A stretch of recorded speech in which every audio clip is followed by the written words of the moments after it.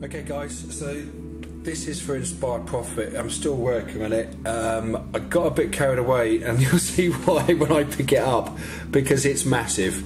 I wanted to build, and I don't know if I'm going to be able to get this all in because the light's a bit too bright, so there's a lot of shadows, but I'll do it like this. I wanted to build this Mechanicus, and I wanted to build like an Adept or something, and I had loads of bits lying around and loads of green stuff still from when I was doing the Reaver Titan left laying around as well. So I wanted to start building a Mechanicus, and unfortunately it got bigger and bigger and bigger. As you can see, that's how big it is if I put a marine next to it.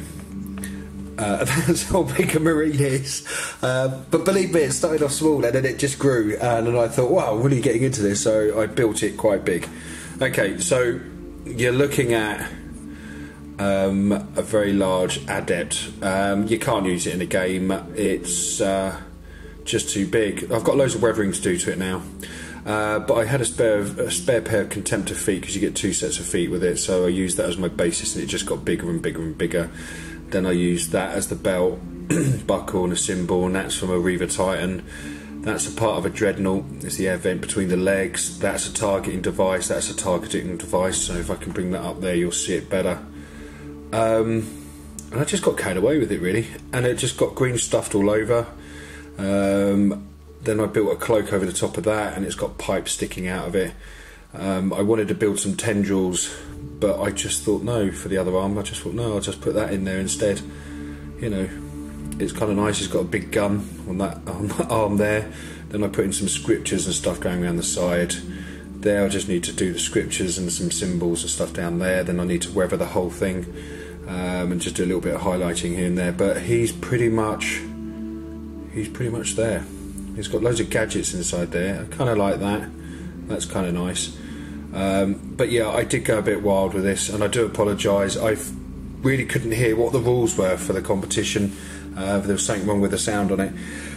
But all I heard was build something Mechanicus. Whether that, I don't know whether that could have been any vehicle or anything like that. But yeah, that's it. And it's all green stuffed, and it's got an armature in the inside, which is plastic piping and other bits and pieces. But that's my Mechanicus for Inspired Profit, and I think that's his name. If I've got it all wrong, I do apologise.